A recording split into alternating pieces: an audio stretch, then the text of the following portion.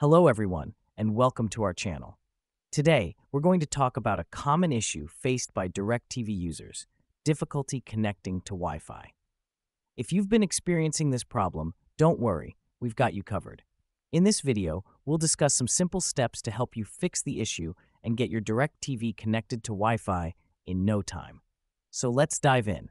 It's frustrating when your DirecTV receiver won't connect to your Wi-Fi network, especially when all your other devices are working fine.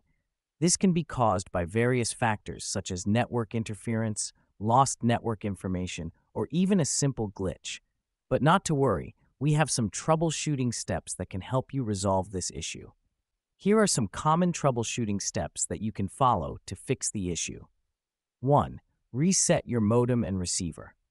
Unplug your modem and receiver, wait for a few seconds, and then plug them back in. This can help reset the connection and resolve any temporary issues. 2. Reconnect manually. You can try reconnecting your receiver to the internet manually by going to the settings and following the on-screen instructions. 3. Restore defaults. If all else fails, you can try restoring the network's default setup and then attempt to reconnect. 4. Check network settings. Ensure that you are trying to connect to the correct Wi-Fi network and that the password is entered correctly. 5. Switch to 2.4 GHz band.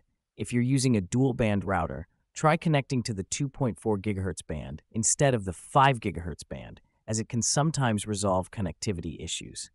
By following these simple steps, you should be able to resolve the issue of your DirecTV not connecting to Wi-Fi. If you've tried all of these steps and are still experiencing problems, it might be a good idea to contact DirecTV support for further assistance. We hope this video has been helpful to you. If you found it useful, don't forget to give it a thumbs up and subscribe to our channel for more helpful tips and tutorials. Thank you for watching, and we'll see you in the next video.